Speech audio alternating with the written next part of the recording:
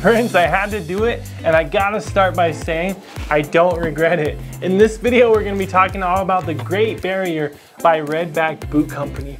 Friends, if you're just joining us, consider subscribing to The Gentleman's Journey for more videos around boots, guy stuff, and videos just like this. So we're gonna be covering the fit, the sizing, the care instructions, the construction, the build quality, and much more. And hang in for the end as we're gonna take these out on a short adventure. Let's get into it. Now, I've been on the hunt for a good Chelsea boot for quite some time, and this boot comes to me with a ton of recommendations and even a few requests for me to review. So guys, I actually went with the Blundstone boot first, and though this isn't a comparison video, I just gotta say that I tried it, I didn't like it, I sent it back. I'll put that link to that video right here and you can find it in the description below. But moving on, let's get into this boot.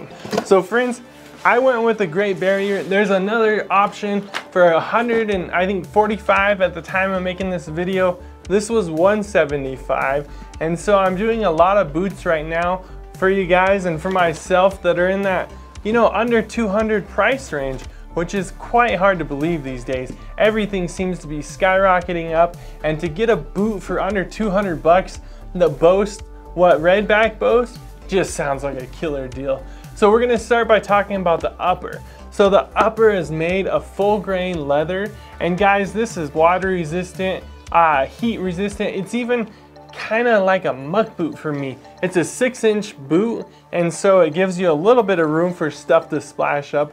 And they kind of talk about the stitching. You'll see a V pattern on the front. And so they're saying that it causes them to have less stitching and actually give you more room around the boot to keep one solid piece of leather. So I think it's a bit of a design thing, really, but I think it looks fantastic. I do wear my boots down a lot. I don't cuff them as much. Obviously in Australia, you got guys wearing these with shorts. I might give that a try and see how guys over here in America look at me, but you know what? I think it's just a really clean looking boot from the top. So friends, with this full grain leather, they say it's chrome tanned, and that's a newer process than the oil vegetable tan.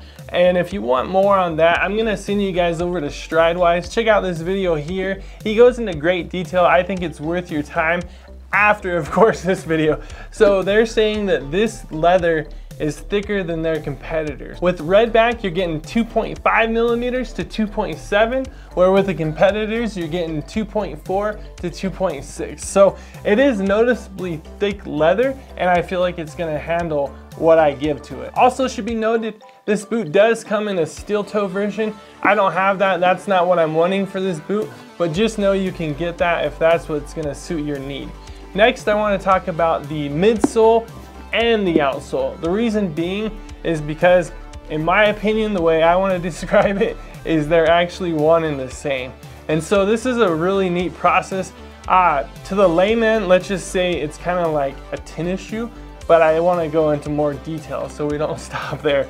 Now friends, the outsole is super aggressive. It has an awesome tread pattern, really what I'm looking for. I'm keen to find out if it's going to get rocks stuck in it, kind of like the Vibram or Vibram lug outsole. Now this company's really got a good connection with the tradies, as you'll hear in Aussie, or in America it's the tradesmen. So this boot, it's slip resistant, it's oil resistant, it handles a certain amount of temperature on the bottom, and so you can get into all kinds of different trouble, and this boot's gonna get you out of it, which is kind of surprising for a boot under 200, but they're really, with the steel toes and just different lines they have, lots of mechanics and guys like that wear these, and so it really makes a good tradesman boot.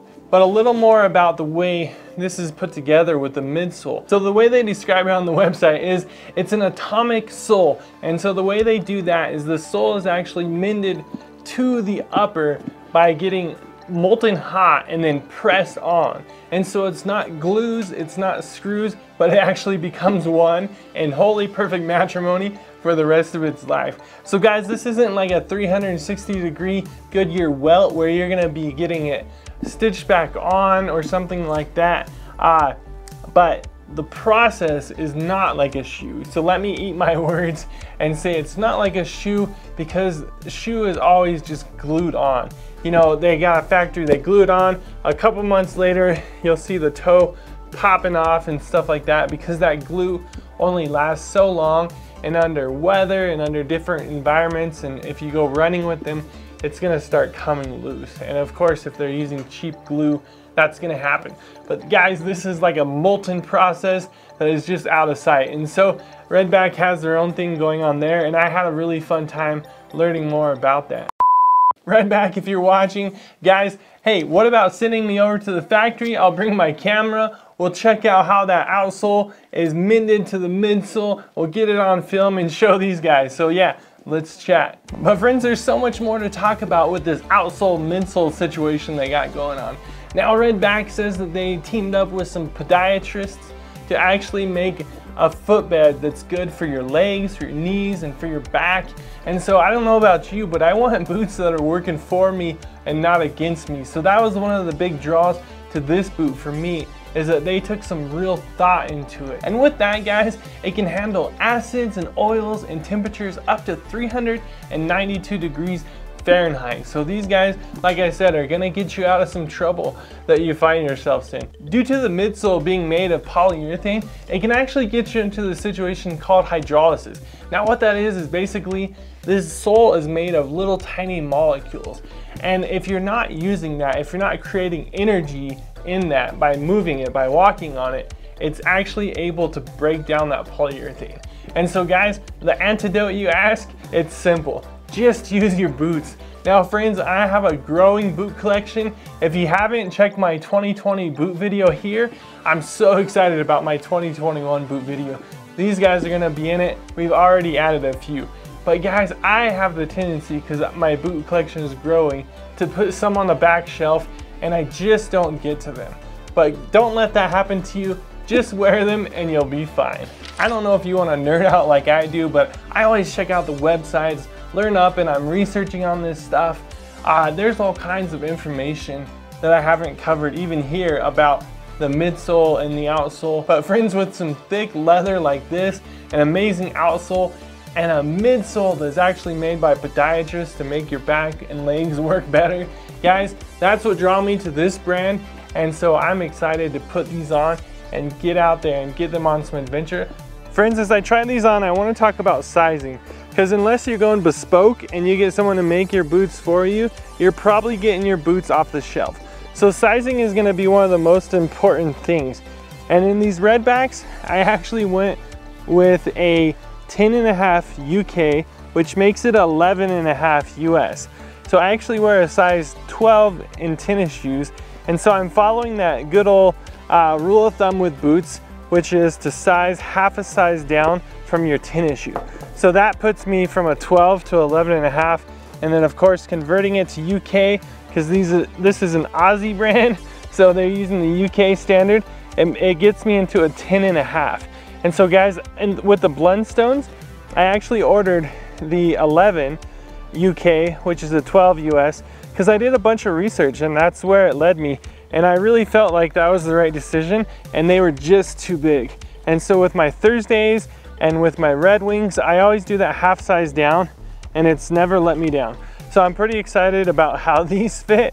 Guys, let me know in the comments if you've had a bad experience or if you've had a good experience. Maybe guys in the comments could learn a little bit from whatever life experience you have with sizing. Have you been to a store and got measured? Have you done bespoke boots at somewhere like Nick's or something? I'd love to hear about that in the comments below, because you know, none of us want to wait for Amazon to get our return, or the Red Wing or Redback to get our return, and that whole process of them coming back to us is just so, if you're impatient like I am, that's a bummer. And so I'd love to hear what you guys have to say in the comments below. Friends, we got the sizing right, and now I'm keen to see how they handle the real world, so let's take them out on an adventure.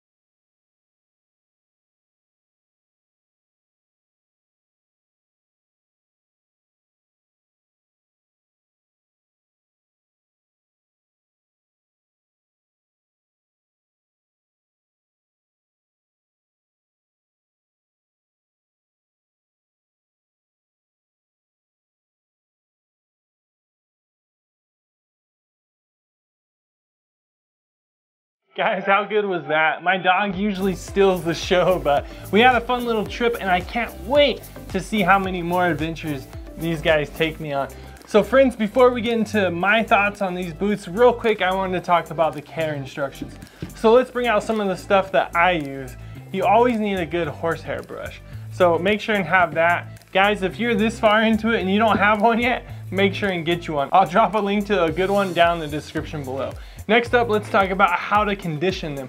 So what do I recommend? Guys, I always say just go with what the manufacturer says. So of course, Redback has their own products. I highly recommend when you guys place your order for some of these boots, just add that into your cart as well. You can't go wrong with what the manufacturer, like with my Red Wings, right now I'm rocking their stuff. I don't do that across the board. That's why we're gonna talk about a few more products. Quickly, one that I don't recommend, that's the mink oil. Now guys, these are dark boots, so you're not gonna darken them anymore, but it's just the stuff that's in here I don't recommend on most any boots. I have a set of work boots. I don't even care that much about them. I run this stuff because I'm trying to get all the protection I can. I'm gonna beat the heck out of them and just see what happens. Kind of an experiment, kind of because I want that extra protection. Unless you're really traipsing around through water and mud every day, I would just stay away from the mink oil. Venetian shoe cream, that's one that you just can't lose with. I run these on all kinds of different boots. So Venetian shoe cream, I have the medium brown, but you can go with the natural, just the clear color, and that works good on all your boots. And then the Saphir leather greasy cream. Guys, I love this stuff. I can't speak highly enough about it. I think it would go really well on there, and that's actually what I might do on mine. Another one that I don't have is the Black Rock. Now guys, I sat down with a cobbler. If you haven't seen that video, I just know you're gonna love it. I'll put a link right here and make sure and drop it in the description as well. Guys, the cobbler said that's some of the stuff that he loves the most. So if I were you, I would get a can of that today and try it out on some of your different leathers. I just think it's gonna be a good one. Now another one that he talked about and I keep hearing all the time is the Big 4 leather conditioner. Guys, this stuff is supposed to be the bee's knees and I gotta get my hands on some. I don't know why I haven't yet. I just need to throw some in my shopping cart and pull the trigger, but I'm actually kind of debating on just running all Black Rock or all Big 4 on these guys. So if you don't know, I have a sociology degree. Something about sociologists is we like to study stuff. So that's why, like on the Red Wings, I'm just running their products and I'm gonna keep that through the whole course. Some of the others now I've got off and I've mixed and matched and stuff. But I think with these, I'm just gonna do that. Again, I'm gonna stick with one and just see how I like the conditioner. Of course, that's gonna change because it's a different type of leather. So this is obviously a different process than Red Wing or Thursday boots would be, but I still think you can learn a lot by just sticking with one polish, one conditioner, and seeing how that goes. All right, so now you know how to clean and condition your boots. Well, I guess the cleaning part, friends, I would say people are just hitting me hard left and right on saddle soap. So I guess that's the thing of the past. Get yourself some leather cleaner.